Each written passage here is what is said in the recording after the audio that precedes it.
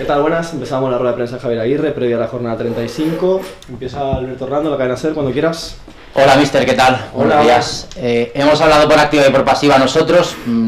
A mí personalmente me interesaría saber qué opinas tú, cómo ves el partido de mañana, cómo has visto la plantilla, cómo habéis trabajado esta semana.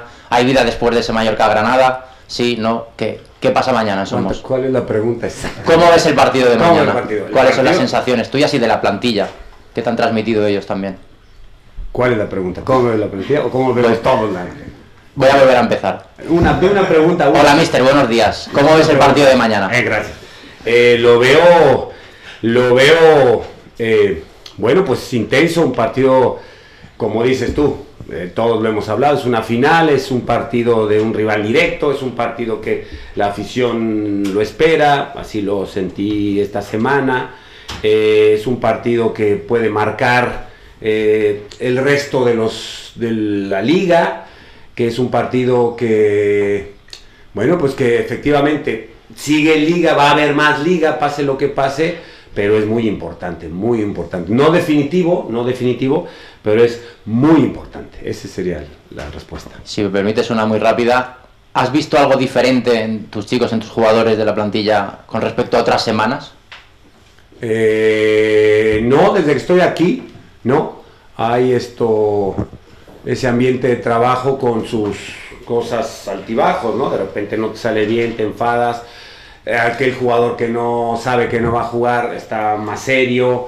De repente hay alguna broma por el cumpleaños de alguno. No, realmente nada especial, pero desde que llegamos aquí sí he visto ese nivel de tensión cada semana. Porque si te das cuenta, ni el mismo partido del Camp Nou, digamos que lo regalamos, ¿no? Trabajamos igual con la seriedad de intentar puntuar, ¿por qué no?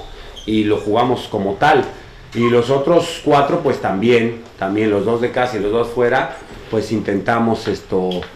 Quizá la imagen peor fue el segundo tiempo de Elche, puede ser, por los goles y tal, por los espacios que dejamos, pero los otros partidos y la primera parte de Elche, creo que competimos bien. Espero mañana que hagamos lo mismo.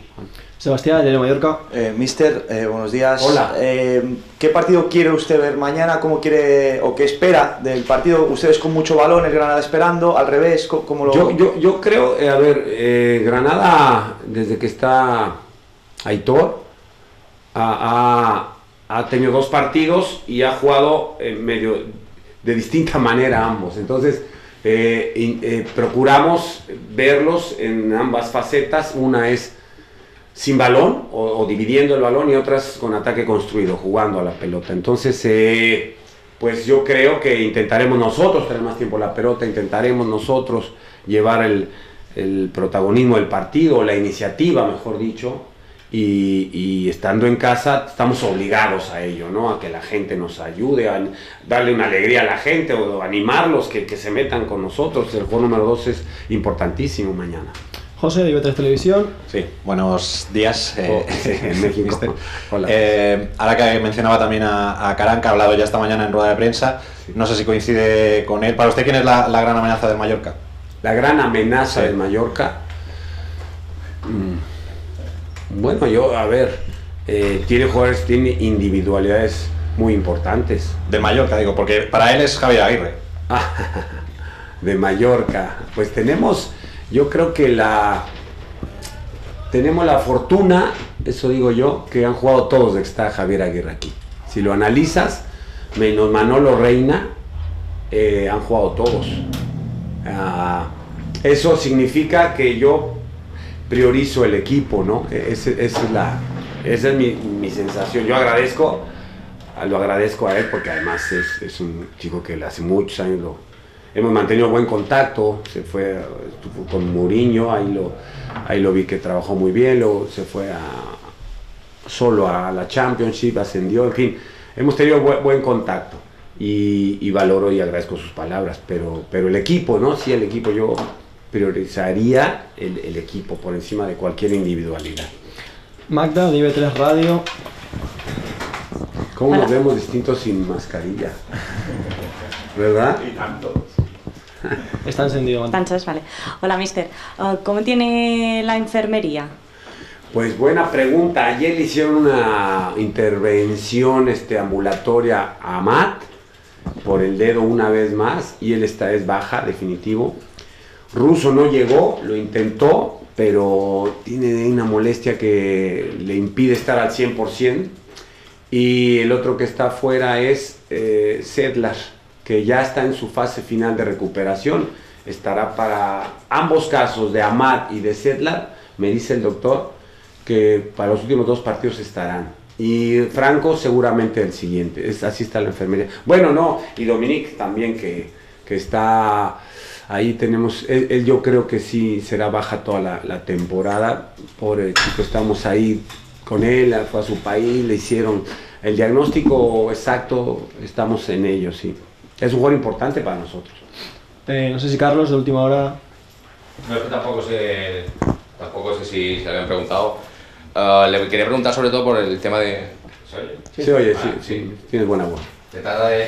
Es el partido más importante de la temporada, supongo que coincide con eso. ¿Qué les parece? No sé, le preguntaba por el tema del horario. Jugar un partido a las 2, si le pareció... Sí, hombre, sí, eso me decía la gente ahora que yo comenté que el termómetro en la calle es venga mister este partido, venga mister este partido, y me decían del horario.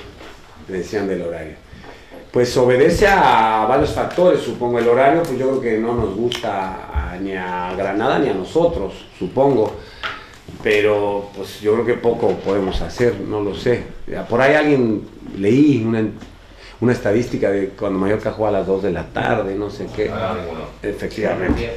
Pues para romper la puta estadística, ¿no? ¿O qué? Ya vale. Estamos. Sebastián. Mister, ya hemos visto varias versiones de su Mallorca desde que usted llegó, no son muchos partidos, pero 5.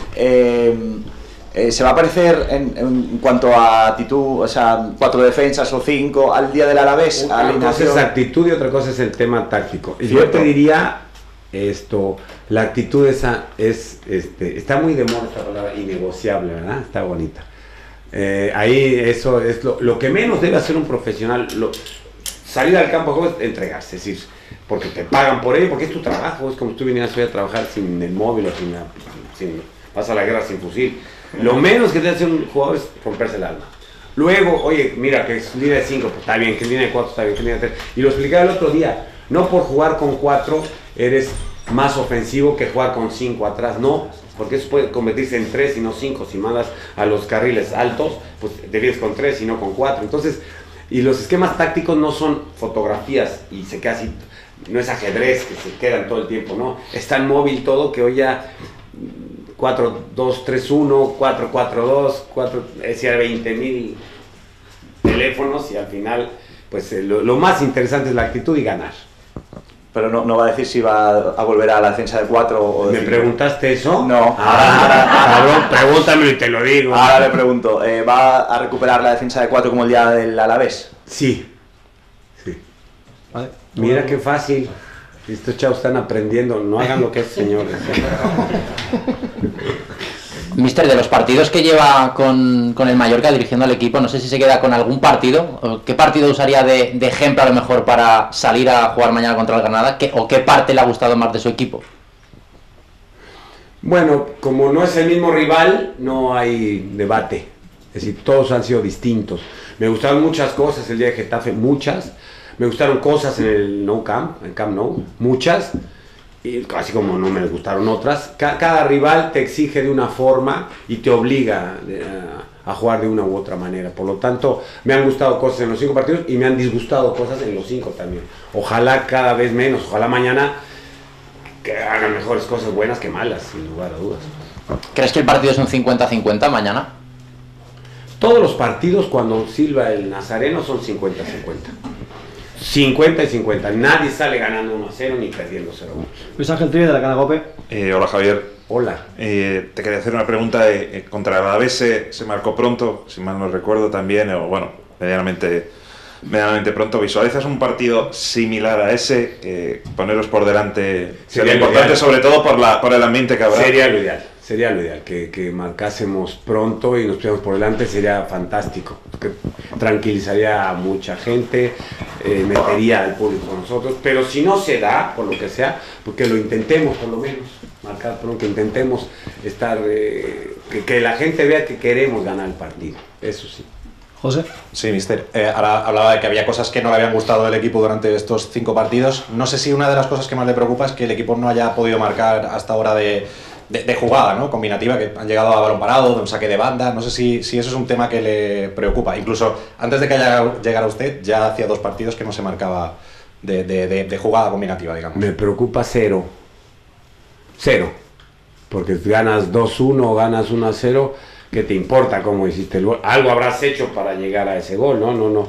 No se quitaron todos en el córner para rematarlo, salvo que sea un penalti, pero aún para el penalti, algo pisaste el área por lo menos, ¿no? Y no fue de casualidad, creo yo. Entonces, no me preocupa, me ocupa que mi equipo defienda mejor de que lo ha hecho, porque hemos recibido goles evitables, y juegue mejor con la pelota. Eso sí me ocupa, sí, claro.